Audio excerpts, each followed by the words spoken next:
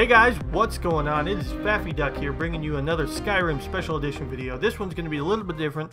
We're talking about Open Cities Skyrim. It's a mod available for the Xbox One Special Edition version of the game. Not sure if it's available for PS4. I'm sure it's available for PC though. Anyway, the mod essentially makes it to where when you walk up to a hold's gates, you just hit A to enter them, and it just opens the gates and you walk straight in instead of loading. It's super convenient and it makes it much more immersive and everything. Anyway, as a result, when I opened up my map, I noticed that Whiterun is disappeared completely from it. And at first I thought, okay, maybe it's just some weird thing and I haven't discovered the city, you know, something along that line. No, I fast traveled to the stables and nothing happens. I go up to the gate and I can't get in whatsoever.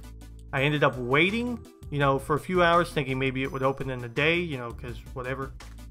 Guy came out and I thought, okay, so the gates do work, but no, I still could not get into the city. So I Googled it and I came up with a solution.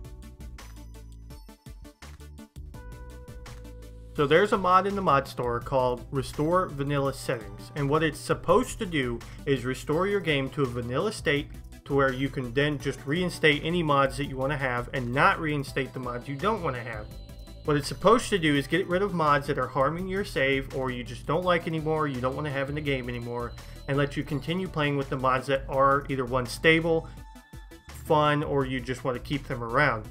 Now what happened to me was as soon as I had loaded up the game, and it did restore Whiterun to where I could go inside, but what had happened was once I saved, exited, and then did what the mod instruction tells me, which is disable the Restore Vanilla Settings mod and then re-enable the mods that you would like to have instead, this happened.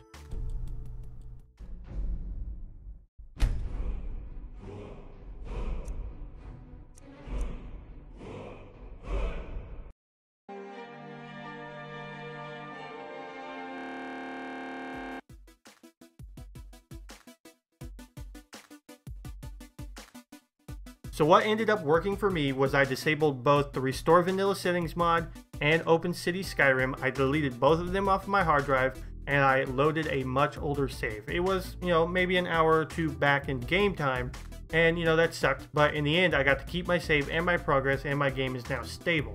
So essentially, to make a long story short, what I would suggest is just stay away from Open Cities Skyrim because it's not compatible with most mods. One that alters NPCs, one that alters graphics, anything that changes player homes or any of the city terrain or anything like that. Like some of the lighting effects for the cities are being affected by Open Cities Skyrim to where either one doesn't work or the other doesn't work and your game just becomes unplayable. So just stay away from Open Cities Skyrim until either one, they make it much more compatible with the available mods, or mods become available that are much more compatible with Open Cities Skyrim. Anyway, that wraps up this little PSA I have for you guys. Thanks for watching. I'll catch you next time.